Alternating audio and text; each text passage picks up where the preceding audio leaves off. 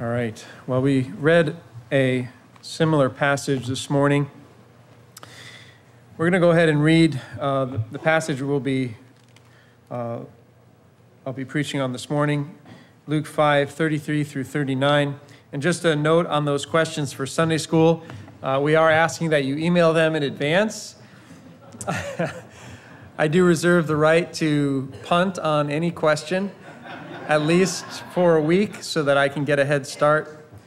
But definitely email those in. That Pastor Carl and I look at that event with a smile. It's a great fun challenge and can lead to some great discussions and meeting people's needs where they're at. So please email those this week. Okay, let's look at Luke chapter 5, verses 33 through 39. And I've still got my old New American Standard, so it's going to be slightly different from the ESV, but here we go. Luke chapter 5, verses 33 through 39. And they said to him, "The disciples of John often fast and offer prayers. The disciples of the Pharisees also do the same. But yours eat and drink." And Jesus said to them, "You cannot make the attendants of the bridegroom fast while the bridegroom is with them, can you? But the days will come when the bridegroom is taken away from them, and then they will fast in those days." And he was also telling them a parable. "No one tears a piece of cloth from a new garment and puts it on an old garment. Otherwise, he will both tear the new, and the piece from the new will not match the old. And no one puts new wine into old wineskins. Otherwise, the new wine will burst the skins, and it will be spilled out, and the skins will be ruined. But new wine must be put into fresh wineskins. And no one, after drinking old wine, wishes for new, for he says the old is good enough." Lord, we pray once more as we come into your word, and we thank you for its power in our lives. We thank you for its unchanging truth and its enduring value. We thank you that it causes us to grow spiritually. Lord, we thank you especially for the words of Christ deposited there. We pray that you would teach us from them this morning and that your Spirit would give us understanding. And Lord, I pray for his help to speak as I ought to speak. Thank you for building us up in our faith this morning. In Jesus' name, amen. Well, the title for this morning's message is "Behold, the New Has Come." Behold, the new has come. We left off last week in the middle of this scene here in Luke chapter 5. Jesus is in Matthew's house and is feasting with his friends. He's called Levi in this passage. It's Matthew, Levi, who would become the Apostle Matthew. And he had been a Jewish tax collector for Rome. As such, he had grown rich among his community of Jews who were themselves relatively impoverished, and he did so at their expense. His past life was marked by selfish ambition, by greed, by deceit, and even treason. And all of this was very public day in and day out. His reputation around Capernaum would have revolved around these things, and we can safely assume that he was thoroughly despised, and for good reason. But by his mercy, in this passage, the Savior seeks him and calls him and compels him to faith, shows him compassion, and forgives him. And this is just an amazing scene. And it's more amazing that Matthew does instinctively what anyone does when they experience and encounter glory and wonder, and that is they rush to tell their friends about it. And this is the heart of the best kind of evangelism. Matthew has no great commission yet to obey, but he wants to beckon others to come encounter the same wonderful Savior that he has. And so he throws a party. And so here's Jesus, the sinless Son of God. From his infancy through his childhood and young adult life, no sin. He had been confronted by the devil in the wilderness for 40 days, and yet without sin. He will be hated and despised and rejected by his people. He will be mocked by his own family. He will be slandered, falsely accused, unjustly tried, sentenced to death, and yet without sin. Jesus never sinned. All of that he endures for sinners like you and me and Matthew and his friends in order for them to be forgiven. Don't ever think that somehow your sin is too great for the grace of God. This is what Jesus came to address. He came to seek and to save the lost. He came not to call the righteous, but sinners to repentance. In Romans 5:20, Paul says the law came in so that transgression would increase, but where sin increased, grace abounded all the more. And that's on display in this scene. Sitting and feasting among these sinners, Jesus is confronted by the self-righteous Pharisees and their scribes. Look at verse 30. The Pharisees and scribes began grumbling at his disciples, saying, "Why do you eat and drink with tax collectors and sinners?" And Jesus answered and said to them, "It is not those who are well who need a physician, but those who are sick. I have not come to call the righteous, but sinners to repentance." To them and their sensibilities, this social interaction and seemingly relational harmony would have defiled Jesus. In the very least, it would have discredited him as a legitimate rabbi. But their perspective on this scene and his perspective are totally at odds. He responds in verse 31, "It is not those who are well who need a physician, but those who are sick. I have not come to call the righteous, but sinners to repentance." This is the heart of the gospel message. This is the core of Christianity, that Jesus came, initiated for us. He came seeking us, even in our condemned state before God, in our helpless, sick, spiritual state before God. He didn't wait for us to get better.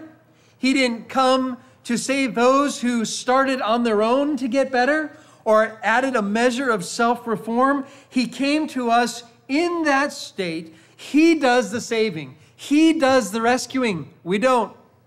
We can't. We are dead in sins and transgressions, and dead people don't do anything. But by his grace, he makes us alive, Paul says in Ephesians 2. Romans 5:6 says, "For while we were still helpless, at the right time, Christ died for the ungodly." And in Romans 5:8, "But God demonstrates his own love toward us in that while we were yet sinners, Christ died for us." This whole notion and this scene, this seeking out of sinners, it reflects the very heart of God. His love is like this, to see us in our condition, as we are, condemned, guilty, suffering and sick, undeserving of his even attention, and yet he comes after us.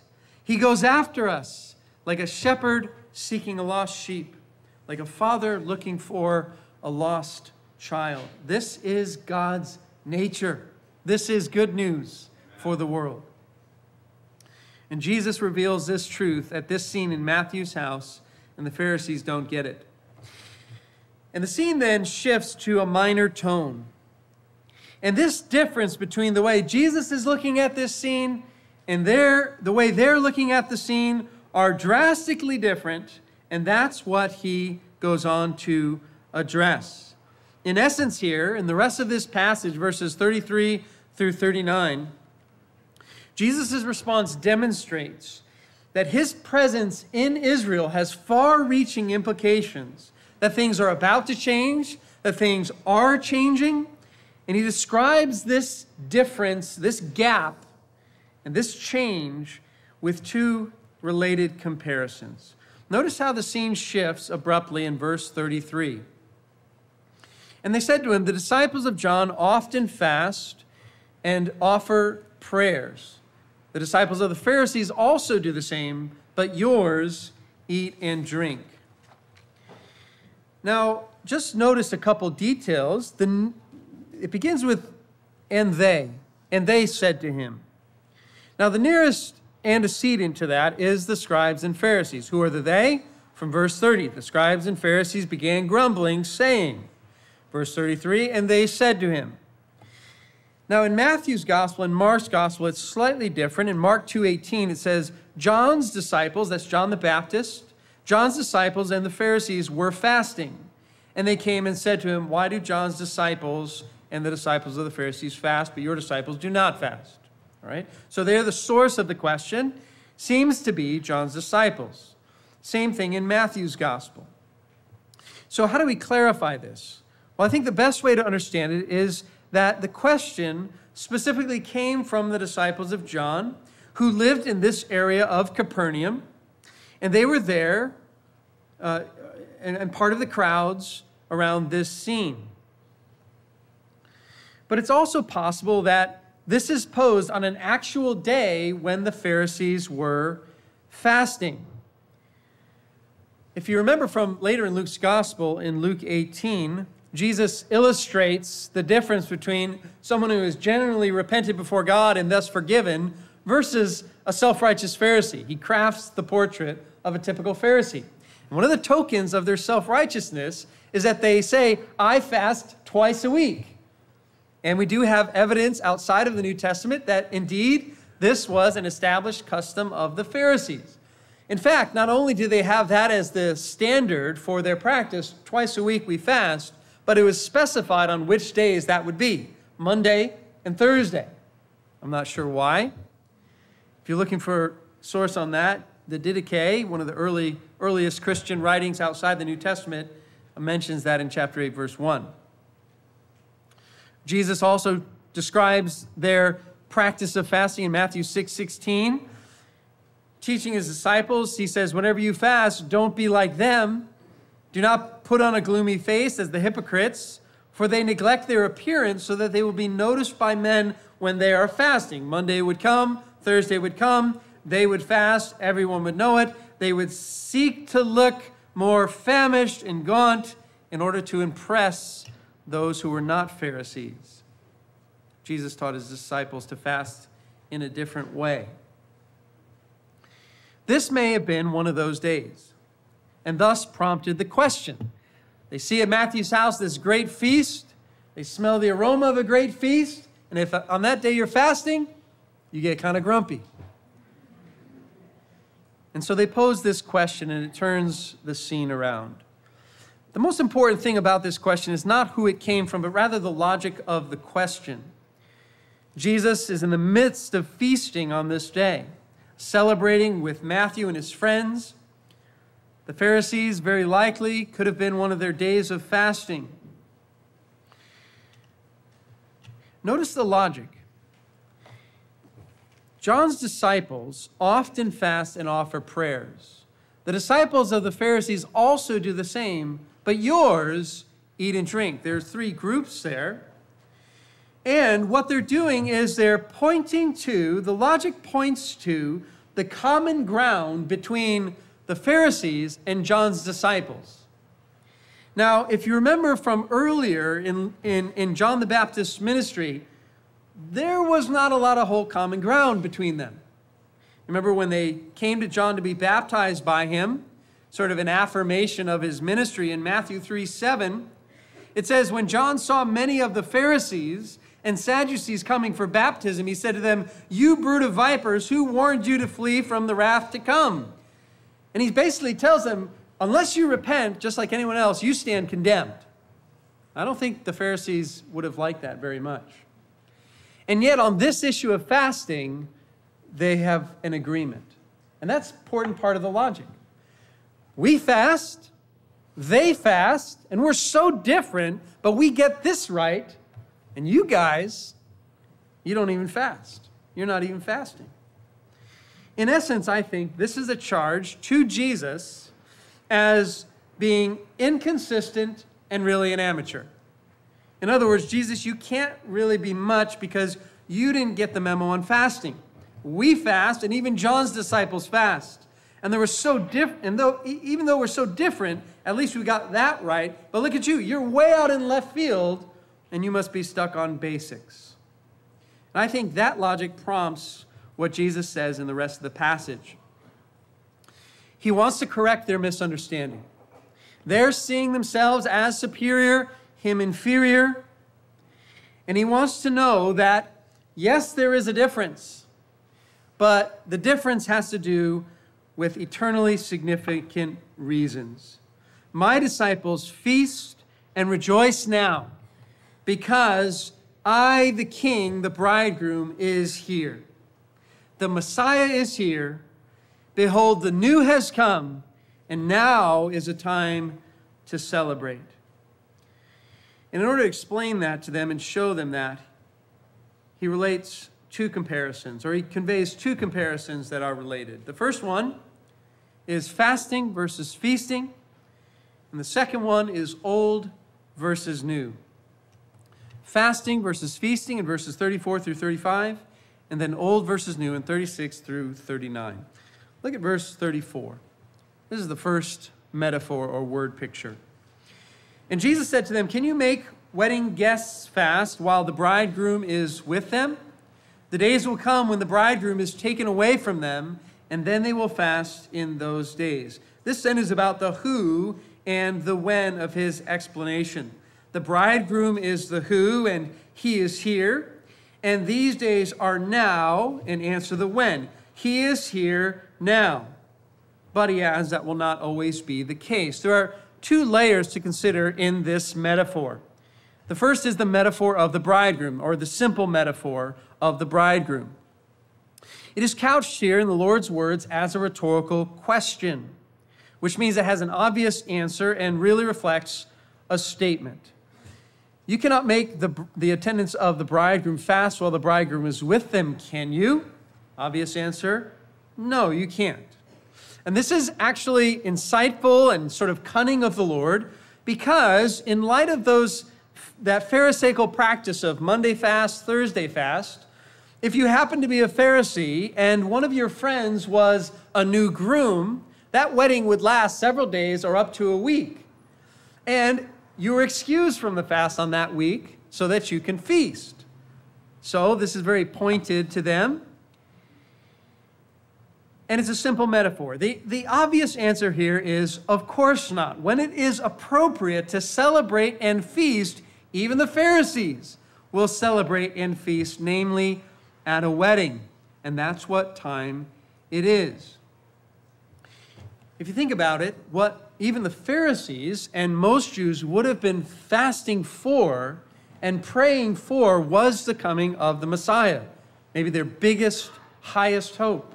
And now he is here. And so there is a change, there is a shift in what is appropriate. Now that pertains broadly to Israel. The time is now for celebrating and feasting. It pertains broadly to Israel. This is the time now. But also, keep in mind, very narrowly for those seated in that house, right?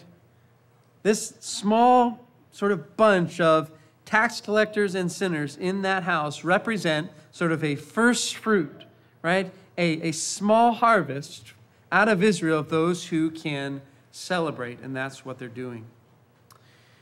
But on top of this bridegroom is a messianic title. And so when the Lord conveys this, it is a simple metaphor that they can understand, but also it is a significant title for the Messiah. And the New Testament goes on to amplify this title of Christ in various passages. Ephesians chapter 5, verse 23, the passage about, the most extensive passage about how Christian husbands should love their wives. The epitome of that is Christ as the great husband of his church. And then we read this morning from Revelation in chapter 19, verses 7 through 9, about the future marriage supper of the Lamb, really the culmination of history when Christ returns and receives the church to himself. But even John the Baptist referred to Christ in this way. If you want, turn your Bibles to John chapter 3. And really here, John, with this tremendous insight into the role of Messiah, refers to him this way. We can pick up in John 3:28. You yourselves are my witnesses that I said I am not the Christ, but I have been sent ahead of him. Then again, this metaphor, he who has the bride is the bridegroom. But the friend of the bridegroom, referring to himself, who stands and hears him, rejoices greatly because of the bridegroom's voice. So this joy of mine has been made full. He must increase, but I must decrease. And so as the Lord conveys this title. It's very similar to the last scene where he describes himself as the Son of Man. As the Messiah, he is the long-anticipated Son of Man from the book of Daniel. But he is also the long-anticipated bridegroom, another title referring to his identity as Messiah. One more passage I think that's significant. If you remember, very recently in Christ's ministry, back in Luke chapter 4, when Jesus was in Nazareth, he got up in the synagogue, as was his custom, to read. And he chose a specific passage from the book of Isaiah, Isaiah 61, 1 through 2. That's back in Luke chapter 4, verses 18 through 19. It says, in the book of the prophet Isaiah was handed to him, and he opened the book and found the place where it was written, "The Spirit of the Lord is upon me, because he has anointed me to preach the gospel to the poor. He has sent me to proclaim release to the captives and recovery of sight to the blind, to set free those who are oppressed, to proclaim the favorable year of the Lord." And as he proceeds in his ministry in Galilee, he demonstrates that to be at work. His actions follow through with his very brief sermon when he says, "Today this scripture has been fulfilled in your hearing." I want you to turn back to Isaiah 61. It's toward the end of the book. And just notice how that passage continues. It talks about the restoration of Israel. It talks in verse 18 about making an everlasting covenant with them, about regathering his people. But then in verse 10, it says, "I will rejoice greatly in the Lord. My soul will exult in my God, for he has clothed me with garments of salvation. He has wrapped me with a robe of righteousness. As a bridegroom decks himself with a garland, and as a bride adorns herself with jewels. For as the earth brings forth its sprouts, and as a garden causes things sown in it to spring up, so the Lord God will cause righteousness and praise to spring up before all the nations." And this is what Jesus came to do. This is what he has done and is doing in this scene. He has wrapped Matthew and his believing friends in a robe of righteousness. He is causing righteousness and praise to spring up here in Israel before all the nations. This little band of outcasts in this house is one example. It is a harvest of praise to God for his forgiveness. And the point is, the bridegroom is here. And he is doing what Messiah came to do. Would it be now appropriate for feasting or fasting? And Jesus' answer is obvious. It's time to celebrate, because the King, the Messiah, the bridegroom is here. I want to ask a question for us this morning. What about us, and what about now? Now, do we fast or do we feast as his followers? Do we sorrow or do we celebrate? Notice the detail added in verse 35. It says, "The days will come when the bridegroom is taken away from them, and then they will fast in those days." The days will come when the bridegroom is taken away from them, and then they will fast in those days. In other words, yes, feasting now, celebrating now, but it's temporary. What does he mean by being taken away? Well, one view says that this refers only to the 3 days of him in the grave.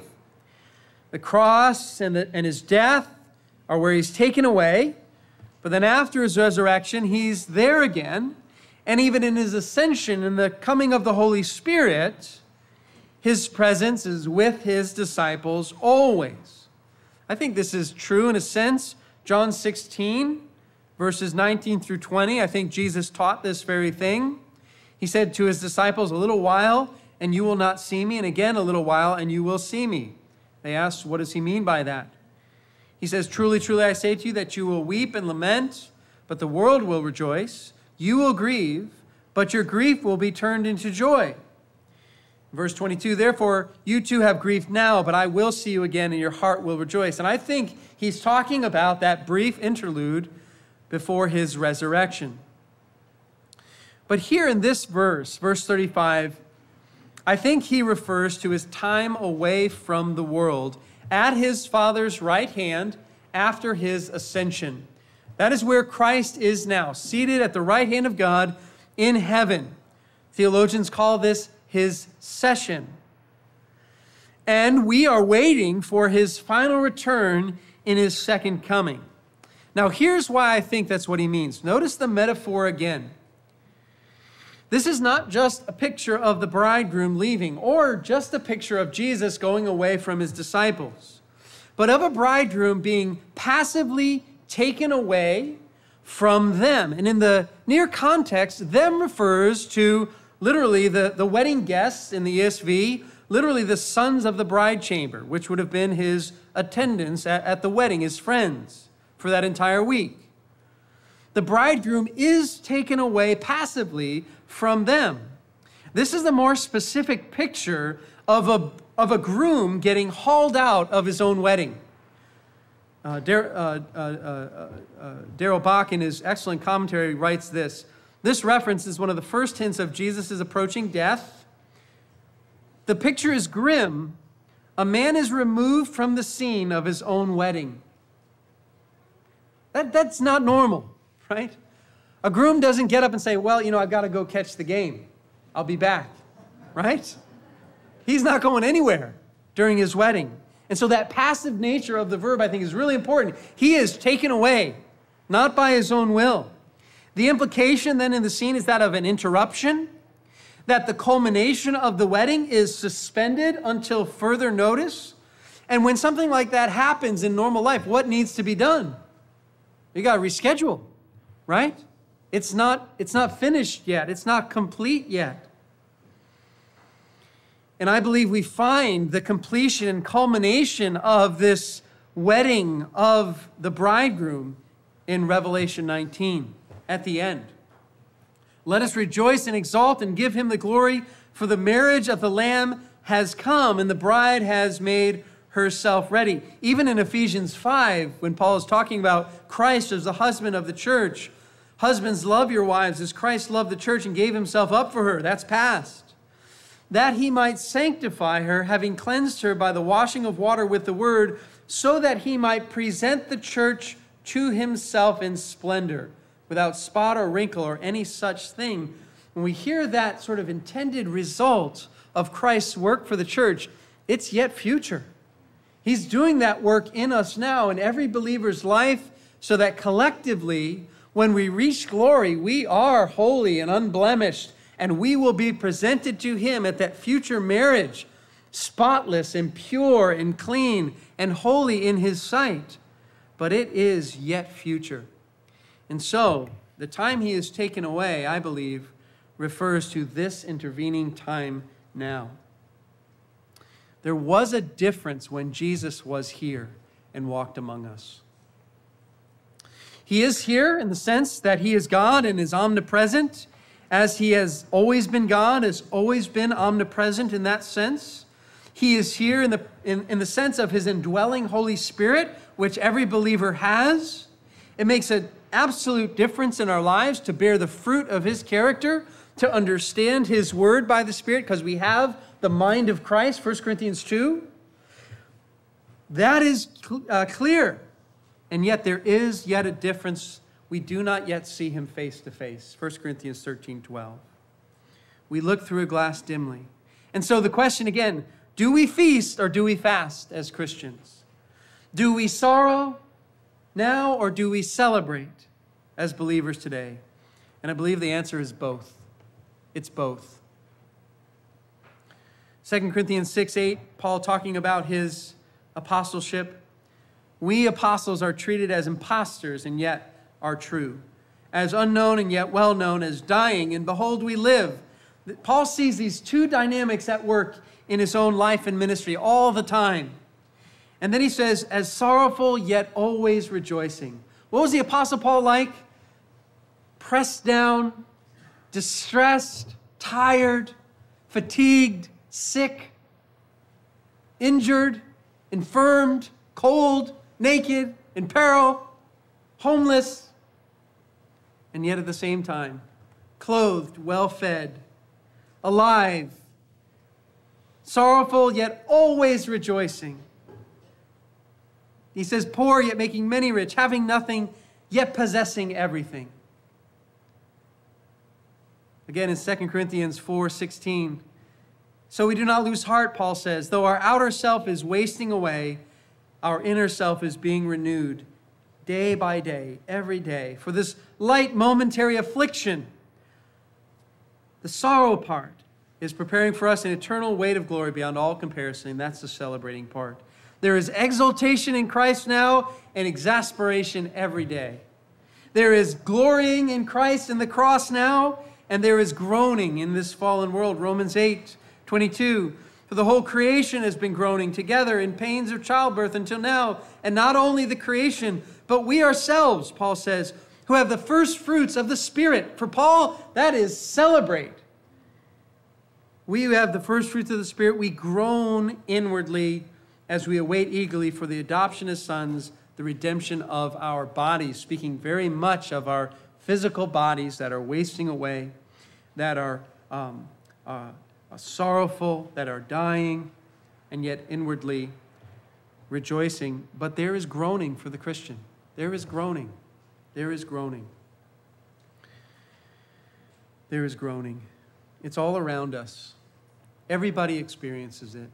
Nobody is exempt. Sometimes when we have a very pointed trial and a pointed time of suffering, I think it's so heavy and so specific it seems that we begin to think because others don't have that same specific suffering, that their lives are in a different sort of perfect standard than ours. And why isn't God allowing us the same? Why am I being singled out to have to go through this? But beloved, that is not the case. That is not the situation. We are all as creatures under this fallen world. And if there's any specific and pointed thing that Jesus does when he's here in the Gospels, is to single out people to redeem them from that, to heal them, right, in their suffering, and to grant them grace and forgiveness. He's doing those same things today, but it is not without us experiencing this groaning. It's both. And so there is need for fasting, and there is need for feasting in the Christian life. There is need for glorying, and there is need for groaning. And our worship should reflect this. On Sundays, we should have an abundance of celebration for what Jesus has already done and accomplished and is doing in our lives. And there is also a time for longing for his return because of the suffering that we experience. We sorrow deeply as Christians, but we sorrow with hope. In either way, Christ should be the center. Right? We groan with hope, we sorrow with hope, and we celebrate because of what he's done. So the first comparison is here, fasting versus feasting. When he's there with his disciples, it is feasting. And yet while we wait now, it is both a fasting and a feasting. The second comparison he goes on to describe is the old versus the new. He amplifies his point. As he goes through this again is meant to demonstrate to the Pharisees the vast difference between what he's doing in that house with Matthew and his friends and his perspective versus theirs. And he extends the teaching to correct that misunderstanding. Two main truths he brings here, and they're couched in three parables. So if you have your outline, I don't want you to get I had a hard time with this. Two main truths. So the main truths undo the parables, but then there are three distinct parables. The first two go with the first truth, and the third goes with the second truth. So a little asymmetry there. Two main truths. The first is this: the old and the new are incompatible. As Jesus compares and introduces this structure of old and new, the first truth he wants them to know is the old and the new are incompatible. Now there's an undercurrent, I think, in their interaction that would draw Jesus to do what they do. There's always this magnetism to legalism and self-righteousness and sort of works-based righteousness. The disciples of John often fast and offer prayers. The Pharisees do the same. We're doing all this fasting. You don't do either one. I think from their perspective, there's this undercurrent of, we're going to call you out on this and try to almost shame you a little bit publicly so that you'll start to do it as well. There's this sort of draw here. And part of Jesus' response is, that is old, and what I'm doing is new, and it's not compatible. I can't do what you're asking me to do. What I bring, all that I represent is new and is not compatible with you or what you represent. I cannot merge the two together. There is no commonality. Jesus is not just another rabbi or another sect of Judaism. There were all kinds during that time. He represents another way entirely, a new way, and it cannot be melded to the old. Now, this same truth comes in the first two parables. Look at the first in verse 36, the old and the new garment. Verse 36, he told them a parable. No one tears a piece from a new garment and puts it on an old garment. If he does, he will tear the new, and the piece from the new will not match the old. This is just a very wonderful, simple, straightforward illustration. I love the picture. It's kind of like this. I've got some old jeans, or better yet, an old flannel. I used to have one that I'd wear while I studied and typed, and I have the terrible posture when I type, so my elbows rub on the desk. And eventually it wore these big holes in the elbows. Some of you have seen my sweater. It's similar. So my solution is I go up to LL Bean and buy a brand new expensive flannel shirt. I buy one, I bring it home, and I cut holes in the elbows, right? Bigger than my holes in the other one. I cut new material out of the elbow of the flannel shirt. It doesn't have to come from the elbow, by the way. And the plaid doesn't match, but if I get it out of the elbow, I can line up sort of the lines so that it's at least parallel. And then I go sewing them on. At this point, I'm picturing like a Mr. Bean episode, right? Sewing these patches on, and I've got this custom shirt now, an old shirt that I love, patched up and repaired, and I go back to working.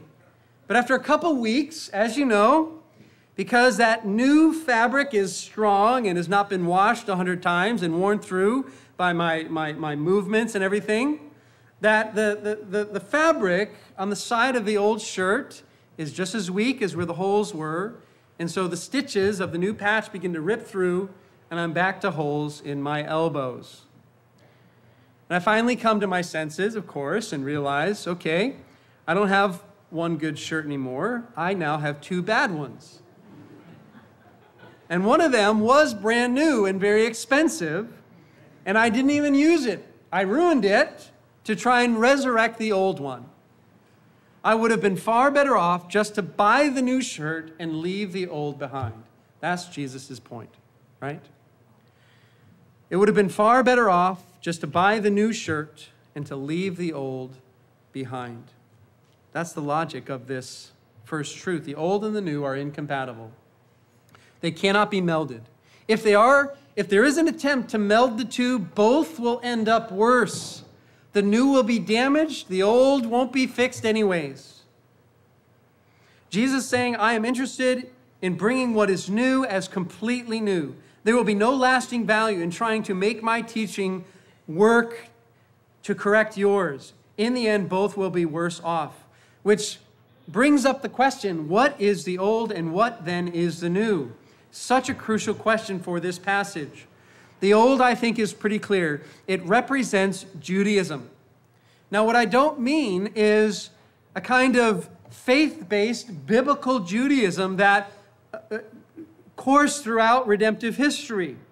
The faith of Abraham, Isaac, Jacob, Joseph, Moses, David, Josiah, the prophets, and others. It's more specific than that. The Pharisaic tradition was probably the most prominent and influential tradition at this time in Judaism. Everything at the temple was corrupted by the Sadducees and the priests. The Pharisees were extremely influential, and they had developed during the old intertestamental period. And their mode was basically to add a layer of Pharisaical oral tradition to the law of God in order to create a, quote, hedge around the law. That's the specific terms used in the Mishnah to define why the extra laws, to create a hedge around the law. And the idea was, if we could keep every Jew 5 steps back from actually transgressing of the law of God, then he would bless our nation, Messiah would come, the kingdom would be ushered in. And so we have to add these laws, extra laws, to keep anyone from actually breaking the law of God. Now that is a bogus system. And Jesus meant to expose that, to highlight it, to teach us not to approach following him that way. Beware the leaven of the scribes and the Pharisees, he says. But it's bogus because sin resides in the heart, right? Thou shalt not covet. How many steps are you going to add to avoid coveting in your heart, right? It's going to be there. It's at its root. You can't smear it over with external self-righteousness. So the old, I think, represents this type of approach that Judaism had to law-keeping for righteousness in order to please God. What then is the new? Several overlapping things. And if you're taking notes, I think you should write these down. Jesus brings the new, and it represents a new movement, sort of some informal terms, a new movement, a new offer, a new approach to God. Through him, a new order of things, a new way, a new movement, offer, approach to God, a new order of things, a new way. But more specifically, he brings a new message, namely the gospel, right? A new message. The gospel, Paul describes as it has now been revealed. Ephesians 3:5 and 2 Timothy 1:9. He brings a new message, the gospel, that sinners can be forgiven through faith in him based on a new work. His own work on the cross to atone for sinners, like Matthew and company at this feast, like you and me this morning. And this new work will usher in a new covenant that Jeremiah describes in Jeremiah 31. He says, God says, behold, the days are coming, I will make a new covenant, not like the covenant I made with their fathers on the day I brought them out of Egypt, not like the covenant at Sinai. And Jesus says in Luke 22:20 that this covenant is now inaugurated through his blood. And a new covenant means a new era, marked by inclusion of all believers into the church from both Jew and Gentile, anyone who would believe down through this era, this age. And then also a new people of God, like Matthew and company, like all those who believed in the early church, like those from among the Gentiles who believed in the early church. In Ephesians 2:12, Paul, writing to predominantly Gentile church in Ephesus, says, remember that you were at that time separated from Christ, alienated from the commonwealth of Israel and strangers to the covenants of promise, before you heard the gospel, while stuck in idolatry as a Gentile. He says, having no hope and without God in the world. But now, he says, in Christ, this is the new, you who were once far off have been brought near by the blood of Christ. For he himself is our peace, who has made both us one, so Jews and Gentiles, and has broken down in his flesh the dividing wall of hostility. There was a dividing wall between Jew and Gentile in the Old Covenant, defined by ethnicity, defined by the law of God. Jesus broke this down in the new by dividing the wall of hostility, by abolishing the law of commandments expressed in ordinances, that he might create in himself one new man in place of the two, so making peace and might reconcile us both to God in one body through the cross, that is, the church. And Jesus ushers this new in. It's not compatible with the old. This is the same truth conveyed in the second parable. Notice the second one now. Verse 37. And he says, no one. Now notice in these three parables, verses 36 to 39, there are three no ones. Beginning of verse 36, no one tears. And then again, verse 37, no one puts. And verse 39, no one after drinking old, right? It tells us that these are, or should be, self-evident truths. Moving on, verse 36. He also said a parable, verse 37. No one puts new wine into old wineskins. If he does, the new wine will burst the skins and will be spilled, and the skins will be destroyed. Same truth. Old and new are not compatible. Wineskins at that time were made from hides, goat hides, and prepared for keeping wine. They would stretch when they were new, but as you may know, old skins like leather, an old saddle, or an old baseball glove, unused for some time, the leather becomes dried out and brittle. And wine was a precious commodity in Israel. Storing it carried its value. And when new wine is bottled, or in this case, vesseled, it would continue to ferment. Some of you may have made homemade cider before. And usually, if it's your first time doing it, you don't realize that it will naturally ferment and continue to ferment. So if you put it in a gallon of milk, it explodes. Got a call from my wife one morning about that back in New York. Nowadays, they stop that process with cooler temperatures or chemicals, the fermenting process of wine. But then it would stop when basically the sugar content was eaten up by the yeast and it wouldn't ferment anymore. As it fermented, it would give off carbon dioxide, and if it was in anything, it would expand. That added gas has to be released. If this happens in old wineskins, they won't expand because they're old and brittle, and so they will crack and burst. And the result is that you can't use this wineskin, this old wineskin, anymore for old aged wine, right? For wine that has stopped the fermenting process. And also you waste the new wine. It will be a lose-lose situation all around. Same thing with the old garment and the new garment. You'll lose both. You'll lose your vessel and you'll lose your new batch of wine. And in those days, both a vessel for wine and the wine itself came with a lot of hard work, right? It wasn't easy to replace. And this is another given. That's not going to work. People know that. But he says, verse 38, in the positive, new wine must be put in fresh wineskins. And that new wine is all that he brings, right? His message, his work, the new covenant. And the wineskins here, I think, represent the new people of God. They are not old and hardened with Pharisaical self-righteousness, who would have to be sort of reworked and re-stretched, and at the pressure of that, maybe break to accommodate, in trying to accommodate his teaching. Those sitting with him there in this feast, in this house, they are new and they are ready. They are ready to come to Messiah in repentance. They are ready to embrace his welcome of them and his forgiveness for them. And one of the most exciting things for me to see in the church today is new, young believers who are on fire for Christ, right? We have that phrase, they're on fire for Christ. They're in love with Christ. They're learning, they're devouring the Word of God. They're taking all kinds of risks to share their faith. They're jumping into things that they're probably not ready for. These are new wineskins, and it's so exciting to see. And I think it's honoring to God, right? It says so much. This is Matthew in this scene. A new wineskin. I'm throwing a feast.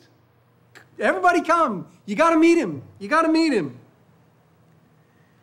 On the flip side, one of the most discouraging things in the church is to see a believer who has walked with the Lord for a long time or believed for a long time and yet is stale,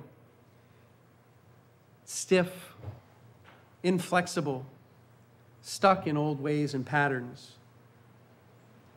Probably even the more exciting thing, though, is to see someone who has walked with the Lord for that long and still vibrant and fresh and taking risks and believing and learning and growing. We can sort of let this sort of old meld with the new in our Christian living. And it doesn't work. It doesn't work. What does it mean for my life to have new wine in a new wineskin for the duration of my Christian life? That's a good question. What does it look like if these things kind of get blended together? Well, I think one of the ways is that we just start living practically like legalists, right? We just start living practically like the measure of my righteousness is this list of do's and don'ts, and that's it. When really the tokens of actual holiness and righteousness and growth are things like love, right? Lord, help me to love better. When you get stuck in sort of cultural legalism in the church, that's not really a whole lot of what's discussed and aimed for. Lord, help me to love better. Or Lord, help me to depend on you more. Or Lord, increase the intensity of my worship. Or Lord, help me to seek your face more. Those are instinctive in that new love, that sort of honeymoon time as a new believer in Christ. But we can't allow ourselves sort of as a church and in our own personal walk to sort of drift into this very attainable list of do's and don'ts and legalism. In that sense, we're melding two different ways, right? Two different ways of living. And Jesus warned us against that. Beware the leaven of the scribes and Pharisees. This morning, it might be that we need a little massaging of our wineskin, some accommodating to new wine. There's an excitement here to Christ categorizing his ministry in this way. That this is new, and it's not going to be compatible with the old. I am moving forward. I am moving forward. And there is to be this kind of forward tilt, I think, to living the Christian life in a vibrant and healthy church. A forward tilt to obeying the Great Commission, of forgetting what lies behind, of reaching forward to what's ahead, praying for new things to happen, for God to be at work in our midst. And I think that's what we need to be about, to be in this sort of new mode of following Christ. So the first truth here is new is incompatible with the old. And the last truth here is distinct. Jesus ends here and changes the dynamic of what he's saying. Again, another parable, another metaphor, but changes the angle on what he's talking about. Verse 39. The second truth is that the old will, in fact, reject the new. The old, we don't have to worry about the new sort of working to fix the old, because after all, they don't want it. They're not going to want it. And the metaphor, the parable, is old taste for old wine. Verse 39, and no one, after drinking old wine, desires new, for he says, the old is good. The old is good. This is an accustomed taste. And we see this tenor played out in the Gospels and the early church. We see this at work in Nicodemus, right? Nicodemus takes the 3 years of Christ's ministry to finally at least be public about his faith. He may have come to faith earlier than that, right? But he is entrenched in this Pharisaical system, and he doesn't turn as quickly as the other apostles do. He doesn't turn as quickly as Matthew does, or the woman in Luke 7 who's a sinner. It takes time. It's hard for him to accommodate what Jesus says. We see this later in the church even. Turn with me, if you will, to Acts chapter 14.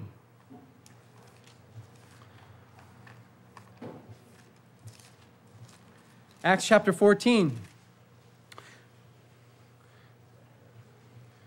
This is at the end of Paul's second missionary journey. It says, from there they sailed to, they're coming back now. And it says, when they had arrived there and gathered the church together at Antioch, they began to report all things that God had done with them and how he had opened a door of faith to the Gentiles, and they spent a long time with the disciples. Now, this was a rejoicing occasion. But notice verse 15, some men came down from Judea and began teaching the brethren, unless you are circumcised according to the custom of Moses, you cannot be saved. And we talked extensively about this during our time in the book of Galatians. And this creates a debate. When Paul and Barnabas had great dissension and debate with them, the brethren determined that Paul and Barnabas and some of the others should go up to Jerusalem to the apostles and elders concerning this issue. And so they go. This comes up in Galatians 2 as well, if you turn over there.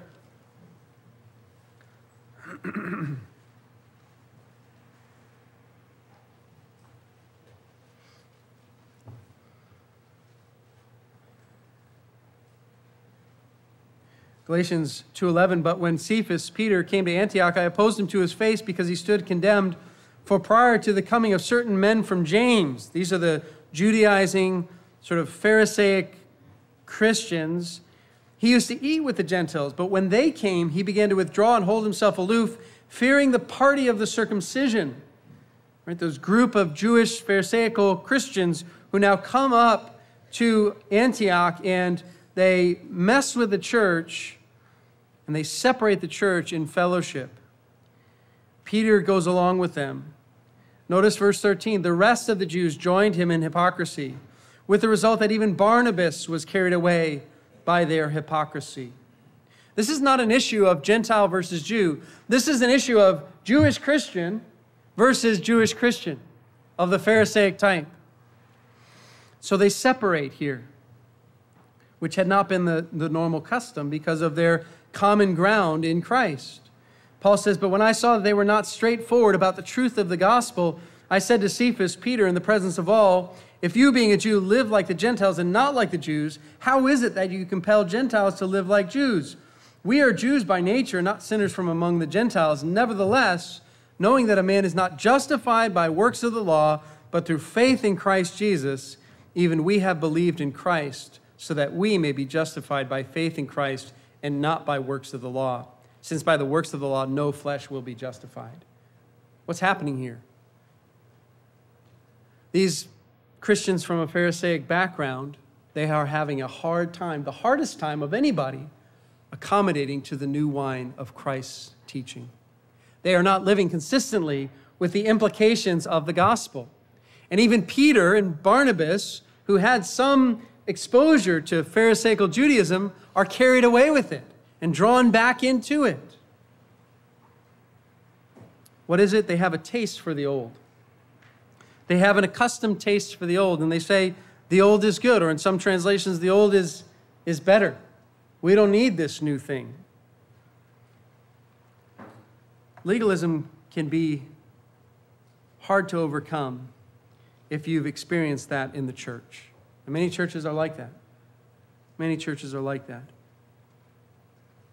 Legalism could make us think that my right standing before God fluctuates based on my performance, rather than being overwhelmed by the great truths of the gospel.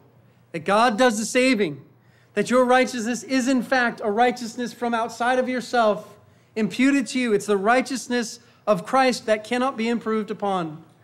Yeah, we can be disobedient. We can mess with our assurance and how we feel in our confidence in our relationship with God when we sin. Yes, that happens for sure. But the rock-solid truth of the gospel is that if you have turned from your sin and believed in Christ, you are indeed forgiven. You are indeed a son. When your son or your daughter does something stupid, and even they do something drastic and sin against you, do you say, okay, forget it? Until you sort of get right, make this right, you are no longer my child. It doesn't happen. And it doesn't happen with the believer either. But legalism gets ingrained. We get a taste for it. We feel confident in ourselves when we're successful at it, and then we feel condemned when we fail at it. It's not the new wine that Jesus came to bring. A works mindset, a self-earned righteousness, that's not the gospel. That's not for the Christian. Matthew would have been certain of that, right? You have no grounds for being an apostle except the grace of God. And that's the same for every person who believes. This call here, this example here, these words of Christ here describe the new way of following Jesus. This is a new era, and it's based on his new work of atonement. Prior to this, atonement only happened at the temple, only temporarily. But when Christ died on the cross, he inaugurated this new way for full atonement, full reconciliation before God for the believer. It comes also with a new mission, right? The Great Commission is what we're to be about, and a new set of values for living in Christ's teaching. The question this morning is, are you living out this new life in Christ, or in some way have drifted into merging it with the old? Maybe this morning you need to get back to the newness and freshness of being a follower of Christ, of taking on the mantle of sharing his message and his mission, the excitement that he had in this instance and then for those early disciples, and maybe for you when you became a new Christian. Is that freshness still there? Are you flexible, and are you being expanded with a knowledge of God and new steps of faith and new growth in Christ? When was the last time you were brokenhearted before him, to have a heart full of love for him and others as you did at the first? Keith Green, not the most astute theologian out there, but certainly someone who lived to the full for Christ after his conversion. He writes a song, "My Eyes Are Dry." He says, "My eyes are dry, my faith is old, my heart is hard, my prayers are cold. And I know how I ought to be, alive to you and dead to me." I've been at times in my life where I've sung this song, and I've needed to sing this song because my heart has grown hard, and my prayers are cold. I don't have much hope. My days are filled with despair and discouragement and perplexion and confusion, and not with a fresh love and hope and excitement for Christ. He goes on, "But what can be done for an old heart like mine? Soften it up with oil and wine. The oil is you, your spirit of love. Please wash me anew with the wine of your blood." Let's pray that together this morning as a church. Let's be filled with the newness of Christ. Amen? Amen. Lord, thank you for your word. And I pray that you would indeed do this very work to soften our hearts with your Spirit and to cleanse our hearts with the wine of your blood. Thank you, Lord, for your mercy to us that is new every morning. By your Spirit, fill each one of us, Lord, and use us for your kingdom purposes here in Claremont and beyond. We thank you for Jesus. In his name we pray. Amen.